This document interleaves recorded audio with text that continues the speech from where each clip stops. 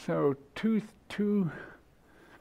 things on defects, or what's the effect of sort of messing up the case-based data on the image. So we'll talk about these are like standard things you would talk about in sort of an engineering MRI class. So the Fourier phase shift theorem, it's usually just called the Fourier shift theorem, but it's really the Fourier phase shift theorem. And then very closely related, the Fourier frequency shift theorem. And so this, we kind of already talked about this phase shift when we talked about the original descriptions of K-space. Like if you mess with the Fourier phase, what does that do? It causes a shift in the image. This other one, Fourier frequency shift theorem, is a little more counterintuitive. But we'll go over those first, and then graduate up to what is the effect of a local B0 defect. So it turns out it has to do with the second one. And it's something that's caused by the fact that the data was collected over time. So it's an interaction with between a B0 defect and the fact that you're collecting the data over time. So that's the plan. So we'll start off with the Fourier shift theorem, but it's the Fourier phase shift theorem. And this is a very simple thing, which, like I said, we've kind of already gone over in multiple times, but it never hurts to go over things about like 6 times in a row, at least if you're like me, because the mind is recalcitrant, and it attempts to sort of, it's hard to change the way it thinks. Which is a good thing, because you don't want your mind to sort of be like Jell-O, and somebody says something and boom, it changes your mind, You got to sort of strike back. That's why it's hard to sort of learn new things. Okay, so here's the Fourier shift theorem. And so if we write out our inverse Fourier transform. So this is inverse Fourier transform because we're taking case-based data on the right and we're generating an image out of it. So this is the inverse Fourier transform. So what the Fourier shift theorem says is a constant spatial offset. So this guy's a constant. I'll just write it out for 1D Fourier transform, but you can expand to 2D easily. So that's a constant spatial shift. And then this guy's the variable. So that's the variable that extends across the image, the image brightness, basically, at each xy point. And so the Fourier shift theorem says that a spatial shift in the image is caused by a phase shift. And so here's our inverse Fourier transform. So we're summing across all of K-space, all spatial frequencies. And so here's that phase shift. So minus I 2 pi k kx multiplied by x0. So remember this guy's a constant, not a variable. So that's a constant. So that's our phase shift. And we're multiplying that by our regular inverse Fourier transform. So here's the k-space complex valued k-space signal at spatial frequency, which we're summing across.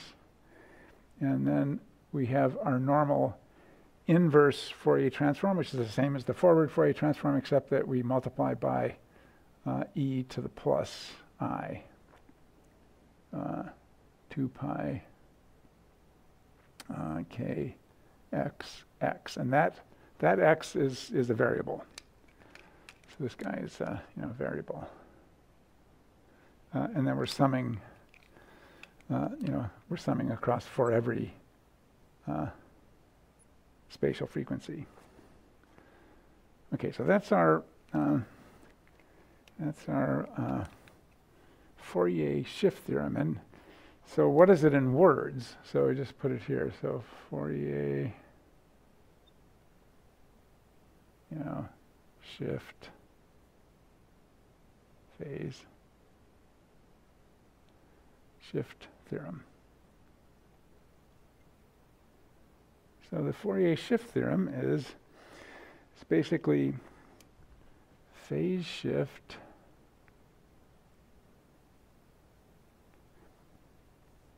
and spatial frequency. That would be this guy. Phase shift and spatial frequency domain causes image shift. So that's in words. So I mean, it's really sort of a trivial thing if you look at it. So what we're doing here is we're just multiplying by this complex number. Remember, this is a complex number of amplitude 1, which has this angle, and that's an angle. And so we're just adding that angle onto this angle, because this thing is another angle over here. This guy, sorry, that guy right there is another angle. And we could essentially just incorporate that thing, this angle into this angle, because when we multiply two exponentials, that's equivalent to adding their exponents. And so if we just added this thing into this exponent, what are we going to get? We're basically just going to get, so if we just sort of combine these two, we'll get, and we'll essentially get, e to the I 2 pi kx, and then just combine them. So just x minus x0. So basically we just combine those two. We've stuck the negative there moved it into the x. That's where the negative came from. So you can see right here, there's the spatial offset. So it's kind of like just a trivial outcome, because you just have, our spatial frequency k-space data multiplied by our normal inverse Fourier transform term, except we've got a spatial shift here, and that just turns into this spatial shift here. So when you write it out this way with a separate term for the phase shift, then you can sort of like focus on the, what is this doing to the k-space data? It's actually, what is that minus x doing to the k-space data? It's basically just messing with the phase of the k-space data of every frequency. So that's an important point here, is that it's modifying every frequency. So angle, so this guy, modify, every freak. Okay, so what is this just visually, spatially? So if we just draw one frequency, so this is image, this is not k-space, so image domain. And we've got, so let's draw a brain in there. So here's brain in there. And so say we're doing, spatial frequency 2. Well, we have attempted to stamp on sort of two spin phase stripes like this. So that's our, if we plot the spin phase, it looks something like this. So this is like 0 and 2 pi. So the idea is we attempted to stamp on two cycles of spin phase. And so this is for example, kx equals 2. Okay, so two cycles of spin phase. And now we're going to modify that by multiplying every spatial frequency by this complex exponential, which is just adding an angle to it. So we're just going to add an angle to the spin phase at each point. And so here's our, add phase error angle, okay? So we add a phase error angle, and what does that do to our spin stripes? So what it does is it will, if we draw it out the graph first, say we were supposed to be at 0 at the left side, but if there was a phase error, say it moved us up, wrapped us all the way around a little bit, and so you end up with something that looks like this. And then it doesn't get quite up to the, back up to 2 pi. So all it did was, you can see what it did, is it just basically took this spin phase stripe pattern and just shifted it. And so now the wraps are going to occur here. So here will be the lowest phase, and then so it will have just shifted these stripes over, just physically shifted them over. And so when you look at it that way, well, it's pretty straightforward that it's going to cause a spatial shift in our image. So the important point about this is, so this is not a gradient, okay? I call it like a pedestal of spin phase, because we're adding phase to everybody, but equivalent amount of phase to everybody across the whole image. And so that's an important thing. So don't get confused and think of this as a gradient. It's not a gradient. We just sort of like added a pedestal of phase to everybody. And it also added it to every frequency. And so that's a little sort of slightly weird, because that means higher frequencies, say like 20 stripes. Let's just draw one of those out. So say we had, well, not do 20. How about like, how about however many I end up with? So say we put on this many stripes, like that. So what is it going to do to those? It's not going to move them as much, right? So it's just going to move them in proportion to the size of the stripe. So this guy is only going to be moved something like, if we move this one, say about a quarter of a stripe. So this was, this was like about 90-degree phase, plus 90-degree phase. So we're only going to move this guy, a small amount. All right, that guy's just going to be a little bit off like that.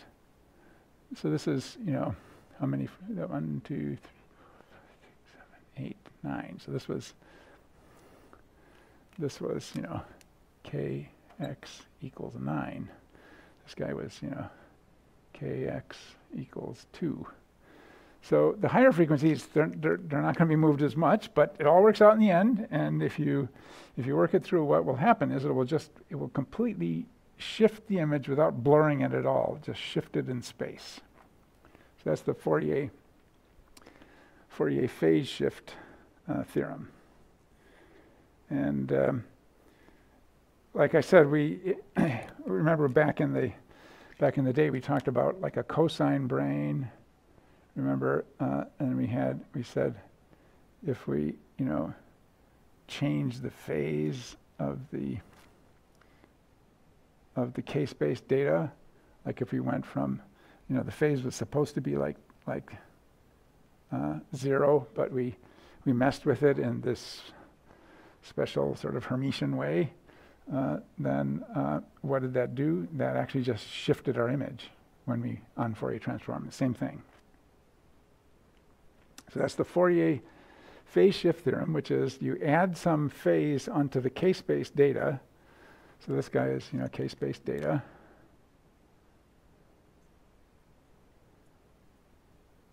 So anything that adds phase onto the k-space data or subtracts it is going to essentially just get turned into a spatial shift.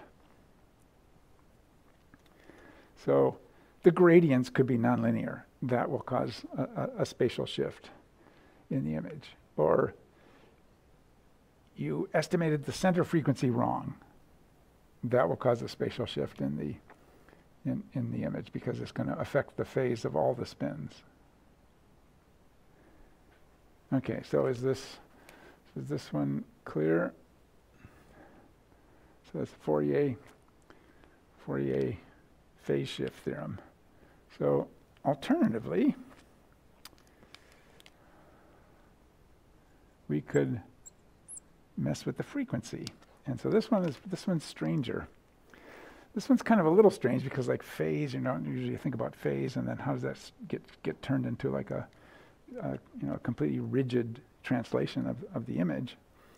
But the Fourier frequency shift theorem is what if we somehow messed up the frequency here, the frequency of our k-space data. So what does that turn into? And so it turns out that turns into a phase shift in the image. So here's the phase shift in the image. I 2 pi. And then we've got subscript and the subscript. So this is kx and then a subscript on the subscript, kx0. So that's a constant frequency shift. So this is kind of like this constant. So this is a constant frequency, shift.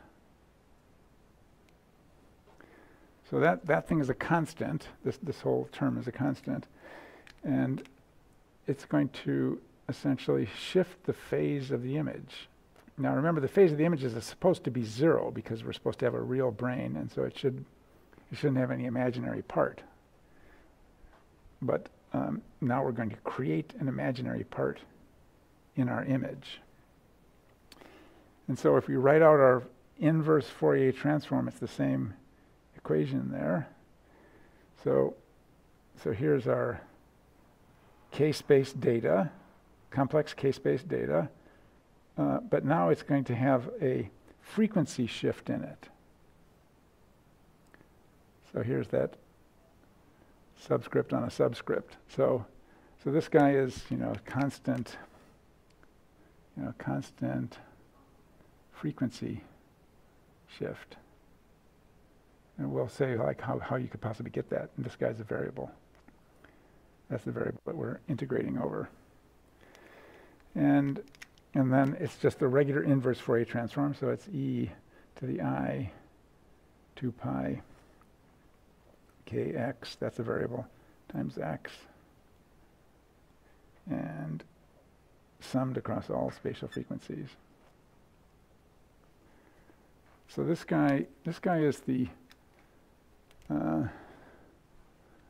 Fourier frequency shift theorem.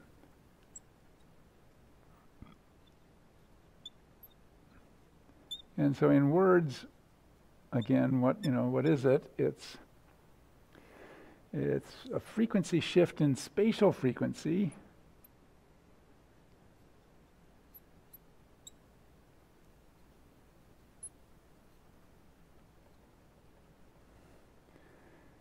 domain, spatial frequency domain causes phase shift in image. And what is that?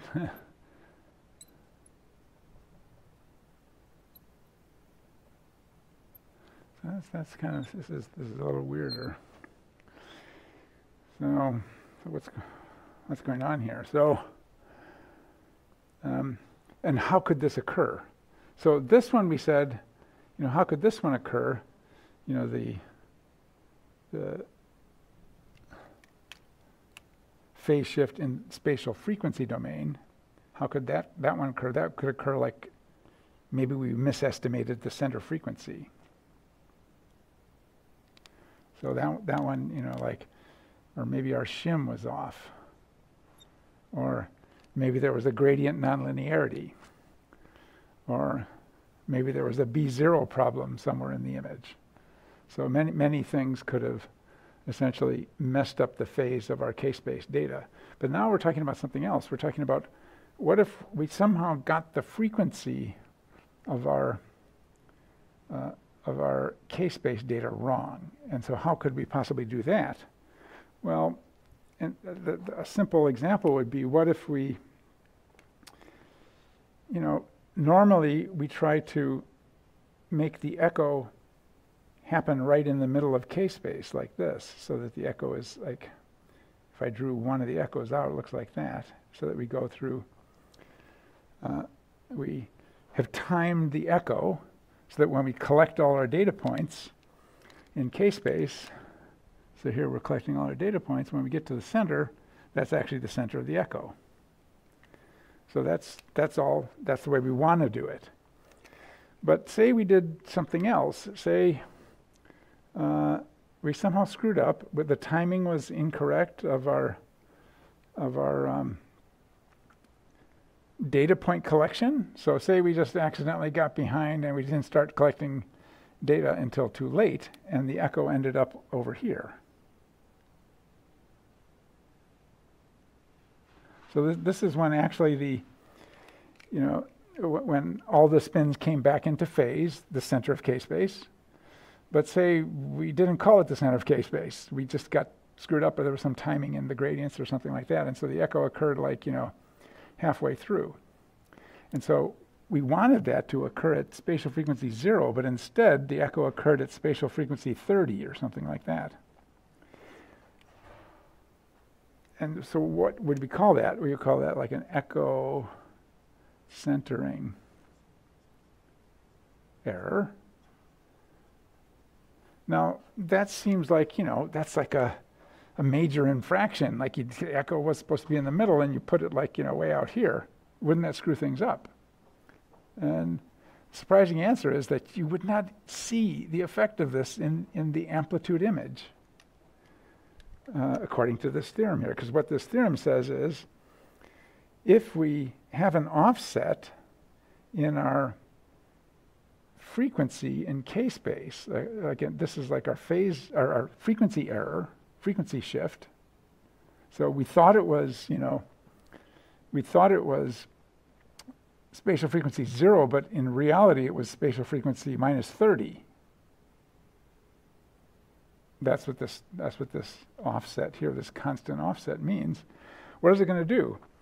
It's going to basically just not mess up our image at all, except it's going to change the phase of the image. And so what is, you know, what does that, you know, what does that look like? So so if we take this, you know, take this data, this shifted data, and inverse Fourier transform it,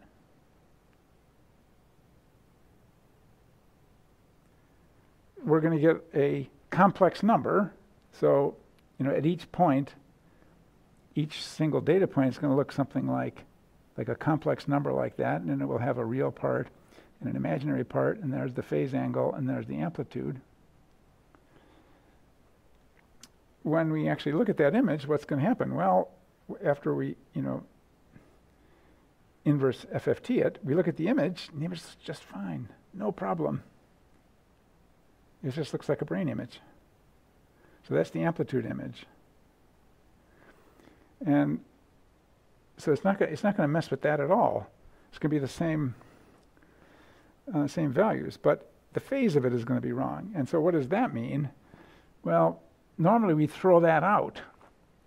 So when you know, this is what appears on the console. This is, you know, this is the console image. You just see the amplitude image. And the amplitude image wasn't changed. All you did was you just messed with the phase angle. And so what does the phase angle look like? Well, what is the phase angle supposed to be? It's supposed to be about 0. So if you look at if you just make an image out of the phase, so what should it be? It should be like a sort of a brain shape with all 0 in it. And then there'll be just noise out here because there'll be sort of random phases out here because the signal is so tiny. So you'll see just a bunch of speckle out here of random phases, you know. This is kind of random phase in noise, in error, because those signals are tiny. And then this should all be basically 0. But what will it actually look like if we were off by, you know, say we were off by 4, so that I can draw it. So what will happen is there'll be 4 stripes of image phase. And so what you'll see is, you know, there'll be like a 0 image phase there, and then it will go up, and then it'll go up and more, and then there'll be like a 0 image phase here, and then so there'll be these little jagged stripes in image phase in the image. And if you look at the cover of Buxton's book, he's got a picture of one of these on there. You can see what it looks like. So this is the actual phase, the image phase. So remember, this guy here is all image. So this is, you know, K-space on this side, and then we're doing an inverse Fourier transform, and this is, you know, image. So and this is image up here. Yeah. So surprisingly, it doesn't do anything. It just screws up the image phase. And you know, when you're first thinking about echoes, like, you know, so if you looked at K-space that was shifted like this, you would have a giant bright spot, which is the real 0 spatial frequency, and it was not in the center of K-space. No problem. So that's yeah, sort of strange Fourier land. So these are, you can see they're closely related to each other. This one is a shift in phase that we messed up the spatial frequency by shifting the phase. That's actually damaging. That causes a big spatial movement in the image here. That's a big effect. It could move the image halfway across the field of view. This one, by contrast, we somehow screwed up where we thought spatial frequency 0 was. Hardly does anything. It just adds some image phase over here, but the image phase typically we're throwing out. You don't even see that phase angle. Okay, so how's it going for the Fourier shift theorem, Fourier phase shift theorem, and Fourier frequency shift theorem? It's sort of clear. It's kind of, we've just kind of gone over it from all different angles. This is just the way that it's normally written out. Sort of written out. Is that okay? Questions about that? So phase shift causes a spatial shift. A frequency shift just causes a phase shift in the image, which is kind of less familiar because the image phase should be 0 if everything was correct, because it's a real image.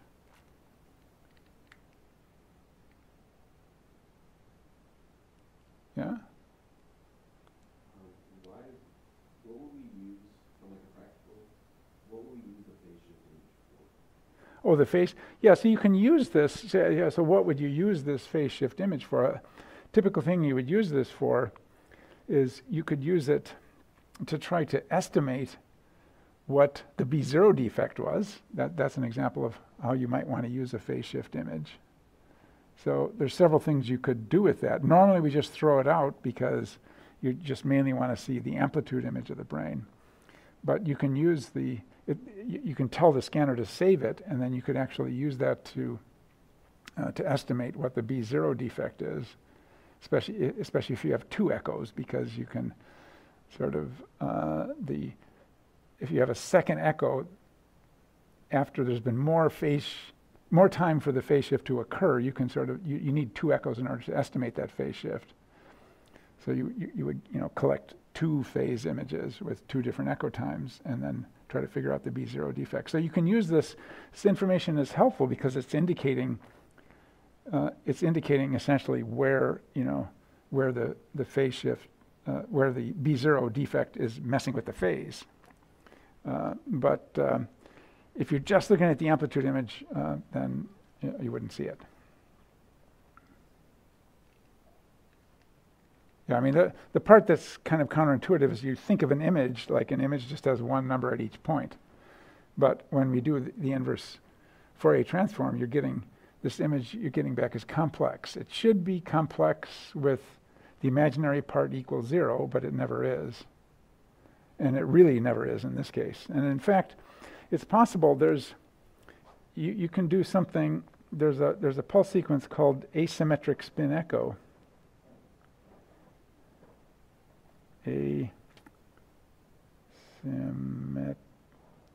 Symmetric spin echo.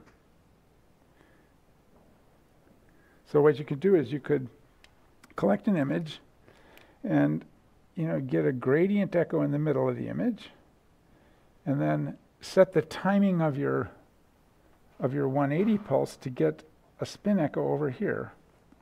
So you could get like a spin echo over here and a gradient echo over here that's not lined up with it. And when you look at that, you say like, wow, that's just wrong. How could you get sort of an image out of that? But because of this second theorem, that it's going to cause some phase error problems. But this will work fine, like with an offset. A spin echo that's actually offset from the center of K-space. There's several reasons why you might want to do this if you want to. Last time we talked about how you might do spin echo to slightly weight your image toward smaller capillaries. This is one way of doing that. You could sort of do a gradient echo EPI and then arrange the spin echo to come a little bit off center so that you get sort of, you don't completely kill your signal, but because you got some gradient echo signal left there, but you maybe weight your signal a little bit more toward smaller blood vessels. If you just look at this, it just seems wrong. Like, how could I sort of make the gradient echo occur over here and the spin echo occur over here? It seems like it would mess things up, but it doesn't. It just messes up the image phase.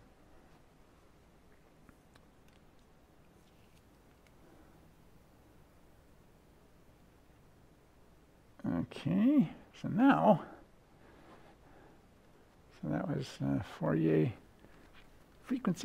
Fourier phase shift theorem and Fourier frequency shift theorem. So now let's just talk about what you actually deal with every day if you're doing any kind of functional MRI, which is distortions caused by B0 defects. And so how does this work? So at first you would think, and I did too, that it must be like the Fourier shift theorem. Because if you mess with the phase, it's going to cause a spatial shift in the image. Sort of natural enough. And but it turns out it's not what it is. So it's really an example of the Fourier frequency shift theorem, this strange one that I'm erasing right now. So how does that work? So I'll first go over like how you might think it would work, and then we'll go over how it actually works. So how you might think it would work. So what are we talking about? We're talking about B0 problems, and where do those typically occur? If here's the brain, there's I mentioned this in the ADM lecture. You got your ear canal, which goes underneath, right underneath the brain. There's air. Ear canal is quite long, and there's this air that goes right under the brain. And when you have air right next to magnetizable stuff, your brain is magnetizable, the air isn't, that can cause a little local disturbance in the B0 field. And so what happens is, all around this little region there'll be some distortion. And another possible problem is the air in your olfactory system. So there's something called the olfactory bulb. That's where your olfactory epithelium attaches to. And there's a very thin little plate of bone called the cribriform plate right here. It's got some holes in it. So, normally the bone is nice and thick, but it thins down right there in order to allow the olfactory bulb to get connections from the olfactory epithelium. So this is right where the olfactory epithelium is. It's got to send axons through into the olfactory bulb. And so you've got some air that's right next to the brain. And so what's going to happen is there'll be kind of a big defect right in this region of the brain. So there's some air, like I mentioned last time, there's some air in the sinuses in the back of your skull, and that can cause a B0 problem. There are several different places for these things. So these are B0 defect.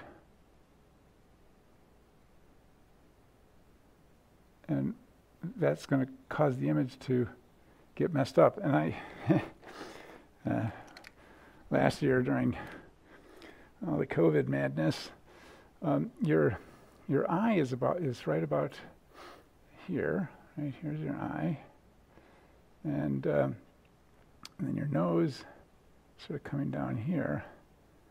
And some, back in the day when they were forcing people to get all these nasopharyngeal samples, what would they do? Here's your nostril. They're supposed to be aiming for the top of your throat. I apologize if anybody ended up having to get one of these throat. And so what they were trying to do, what they were supposed to be trained to do, was here's your ear here. They're supposed to stick the swab in and swab the back of your throat. But I've seen pictures on the internet of somebody sticking the swab in like this. And there were cases of somebody who they actually severed the olfactory nerve and punctured the cribriform plate, causing the cerebrospinal fluid to come out. So if you ever get one of these, tell them aim toward the ear. Do not go up. Do not stick that swab up. This is where the throat is. It's not up there. So that's the air. So now you'll remember it. That's the air right there that causes the B0 defect. That's a really big one, big B0 defect. And so how did I think it worked? So here's what I wrote my notes up years ago in the wrong way. And then I finally tried to do some MATLAB, and I said, I guess that wasn't the right answer. So let's sort of imagine we've got a brain in here, and let's say that we stamp on, we turn ky up to 4. So here's ky up to 4. So we put 4 stripes on the brain. So like here's the bottom, say here's the bottom of the stripe, and then it's going up. And so if you look at the phase, we're slowly going like this. So we're trying to do that. 4 stripes on the brain. Now imagine you have a B0 defect, plus. So this is our This is, our original, no defect. And here's our local B0 defect. And so say there's like a local B0 defect somewhere in this range. And so what does that look like? That looks like no defect here, and then maybe the magnetic field is just overly big right there. So a little defect like that. A little increase in the magnetic field. So what is that going to do? Well, it's going to mess up the stripes, right? So what does that do? So this is, original no defect. Here's local defect, and this is our data point with defect. So it's going to mess up the phase of the stripes. And so what is that going to do? If it was a positive one, it's going to squish the stripe. So if you look at this here, what's going to happen? Well, there's going to be this stripe. We were attempting to put it on, across the brain like that. So we were attempting to put on a stripe like that. But when we got to the point where the defect was, there's going to be extra B0. So this is, plus B0. And so what that's going to do is it's going to bend the stripe down like that, because the phase will be advanced there, and so we'll get to 360 more quickly. And then these stripes will be okay. So there's no question it's going to bend the stripe. It will bend all the stripes. So it will bend the higher spatial frequency stripes. They won't move as much because they're higher spatial frequency, but it's going to distort all the stripes. And then, so this is the garden path. This isn't the actual explanation. I'm going to just put it here just so you can make sure that you don't think it works this way like I did. So now we recon with undistorted stripes.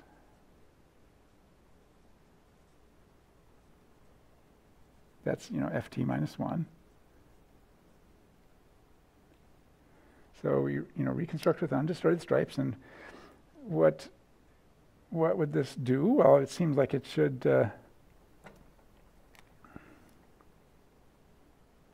distorted stripes. That's, ft minus 1. It seems like it should cause a shift, right? So what, what does it do? Well, in fact, this is an example of the Fourier frequency shift theorem. Because what have we done? We've shifted the spatial frequency here. That's a higher spatial frequency than it should have been. So in fact, there's an example of Fourier frequency shift. And what does that do? No effect on the image. So no effect on amplitude image. Because, same shift, same shift for all frequencies. That's what the Fourier frequency shift theorem is. So, because same freak shift, all freaks. It's kind of like an echo centering error, basically. So, this was supposed to be frequency 4, but it was, we actually got 5, and then we put on 5, we'd actually get 6 because it squished it this way. So this was, this is, ky equals 4, but over here it's, ky equals 5. So amazingly, it doesn't do anything. So all you'd see is a phase shift in the image, but it wouldn't spatially, the important point here is it wouldn't spatially shift the image. And we know that these B0 defects cause a spatial shift, in a spatial distortion in the image. So I actually discovered this when I was preparing my homework, and I said, oh, this should, I did the Fourier transform. I put this phase error in there, and I did the reconstruction. I said, nothing happened. Why not? So that's not the reason. So what is the actual reason for this spatial shift caused by a local B0 defect in something like an echoplanar image? So how does the echoplanar data collection work? So we start in the center of K-space. We do an RF pulse that puts this into the center of K-space. And then we go down to the corner of K-space, and then we start recording data across K-space back and forth like that. And what is the end result? Well, the end result is that we're recording data over a long time. And so what's going to happen is we're going to have some phase shift that's bigger up here at the top of K-space than it is at the bottom of K-space. So, and why is that? Well, because it takes a long time to record this data, and so during that whole time, this little defect is doing its work, and it's slowly advancing the phase more and more and more for that particular point in space. And so when we get up to the top of K-space, the effect will have had the longest time to advance the phases. So there's our little defect. So the phase error is going to be worse here. So phase error worst here. So what will that do? So the way to think about this is, if we go back to that lecture where we talked about what if we sample K-space to different amounts. So we said if we sample K-space like 1, 2, 3, 4 this way in Y and this way in X, 5, and then we inverse Fourier transform that, say we get like square voxels of that size. Okay, so that's our ft minus 1. So that's our starting condition. But what have we done here? So what we've done here is we've got this phase advance, which is sort of increasing the spatial frequency by sort of making the stripes closer to each other. And so what are we actually doing? Well, we're effectively stretching K-space because we're getting up to a higher spatial frequency. So by the time we get up to the top of K-space, because of this defect, for that local part of the brain, the spatial frequency will be higher than it should be. We were trying to get up to, say, 128, and we'll get up to like 130 or 140 or something like that. And so in our original discussion, if we sampled the same rate here, but spread out our samples here, what happens? When we do our inverse Fourier transform, if we go out to a higher spatial frequency,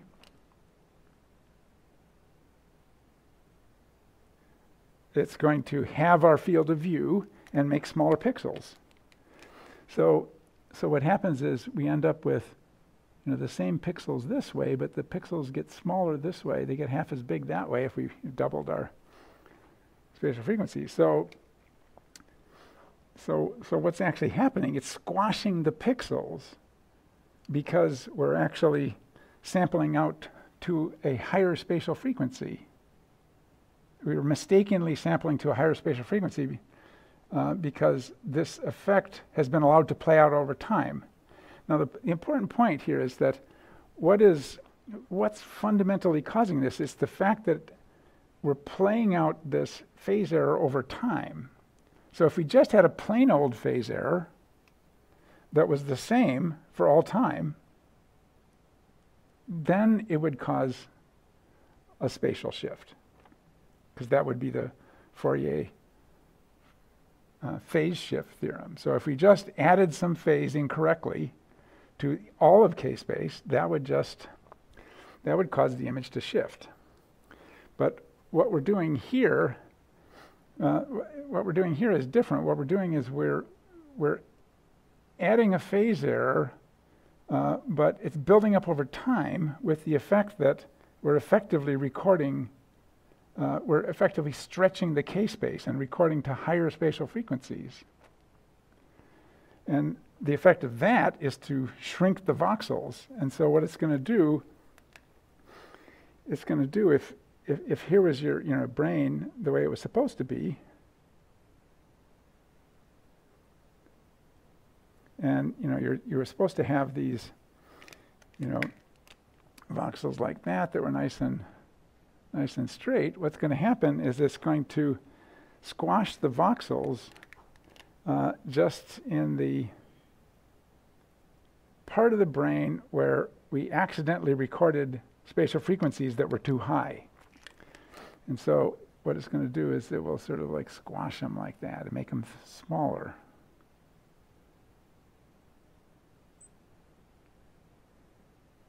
And then these guys will be all okay. So basically that's what's causing the shift. So the shift is coming from this increase in the spatial frequency that was caused by this extra B0. But it also requires that the effect is being played out over time. Because if the effect wasn't played out over time, what you would do is you just shift the whole image. You wouldn't squash it. And so my original understanding was incorrect, because I said, well, here's the stripes we're trying to put on. We've got something that's messing up the stripes. It's squashing the stripes, but it's squashing all the stripes. And so when it squashes all the stripes, it's a Fourier frequency shift problem. All it does is mess up the image phase. It doesn't cause a spatial shift. So, what is the spatial shift caused from? Well, it's caused from three things coming together. So you have a static B0 defect.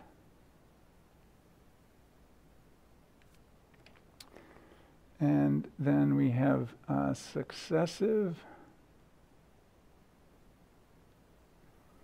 increases in phase error across k-space.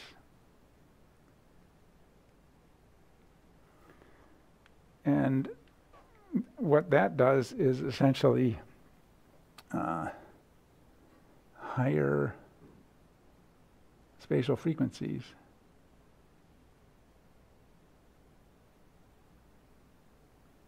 In defect area,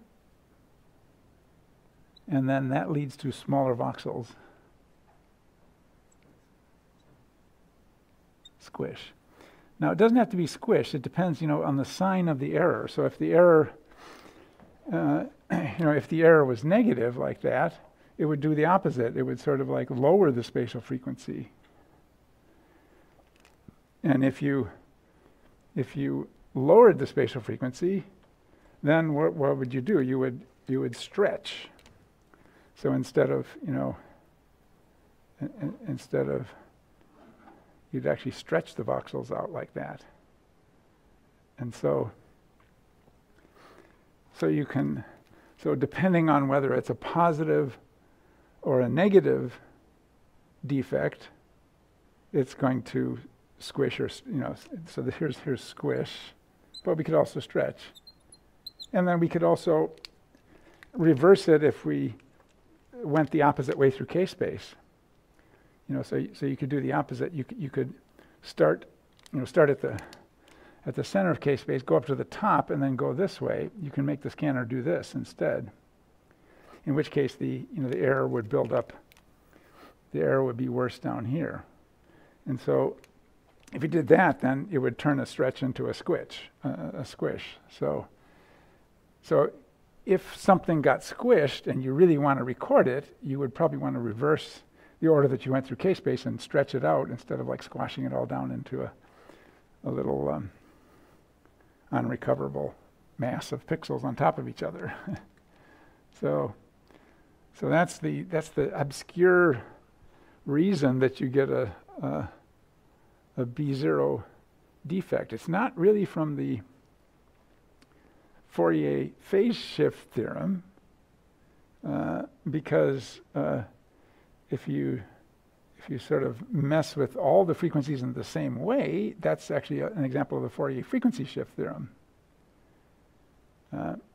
And what it is instead, it's a combination of these things. So you have like a static B0 defect. You've got successive increases in phase error, which means you're going up to higher spatial frequencies, which squishes your voxels. So that's the actual sort of reason for it. Now, you might wonder, why does it only occur just in the phase-encode direction? And that has to do with the fact that when you're going across k-space this way, this is a huge gradient. That's a huge gradient. And so the phase errors caused by these local defects are relatively small compared to that huge gradient. But this thing is this is a blip, is a tiny gradient. And so the phase errors are larger relative to those tiny blips. And so the end result is that you only see this effect in the phase-encode direction. And it's not because it's the phase-encode direction, because the frequency encode direction is also a phase-encode direction. It's just because the gradients are bigger. So the gradients are bigger in the frequency encode direction, and so you just don't see that. It's still occurring. It's just like a small fraction of a voxel, so you can't really see it. Whereas these little small blips, the B0 defect is bigger relative to them, and so you see all this effect happening in the phase encode direction, but it's not because it's phase encode, it's just because the blips are small. So this is kind of obscure, but it's something you deal with every day. Whenever you do an image, you're going to get a distortion, spatial distortions in the phase encode direction only, pretty much, that are mainly due to these buildup of error across k-space, resulting in essentially messing with the maximum spatial frequency that you went up to, also known as messing with your voxel size. And so that's actually what's causing this defect. And there's, just for the last -1 minute, there is another kind of defect that can occur that sort of looks a little bit like this, but it should be distinguished, and that's what we would call a dropout. So that's not the same, it's not quite the same thing. So what happens with a dropout? So one thing that can happen is if we're turn on a gradient with the goal to select a horizontal slice. So we turn on the gradient, and then we're hoping to select a horizontal slice like that. And how do we select that slice? So this is, gradient, plus narrow band of RF. So if we put a narrow band of RF, that should just select the guys that were resonating at this particular point in the gradient. So that's our standard slice select. But what's going to happen like over here? Well, there's a B0 defect. And if there's a B0 defect, what that's going to do is move the resonant frequency at that point so far off that we won't stimulate with this particular narrow band of frequencies. So the idea is we have this narrow band of frequencies, and that narrow band of frequencies is just supposed to hit the part of the gradient. It's just supposed to hit this part of the this part of the gradient, which will be the same across the whole head. And so if we've got enough of a B0 defect that it shifts the resonant frequency enough so that the narrow band of RF doesn't hit it, well, then we're hosed. And so that's a different thing. That's an actual dropout. So we didn't even. So what does the dropout means? It means dropout didn't excite spins in defect region.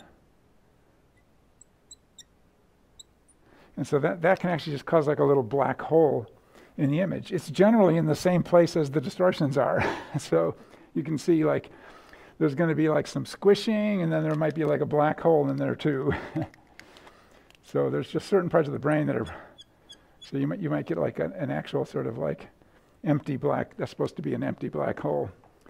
So you could get both things, but it's a different phenomenon than the stretching business. And so obviously you can't fix the dropout by sort of unstretching it because the signal's just gone.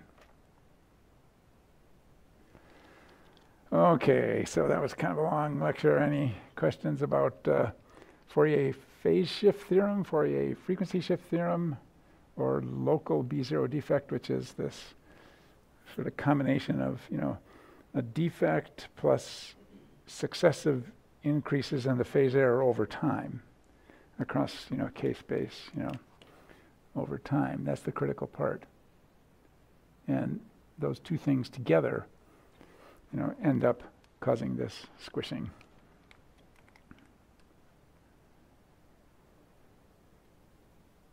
Okay, any questions? No? Okay, sort of okay. It's it takes a couple of years to actually remember it all, but there's always a first time.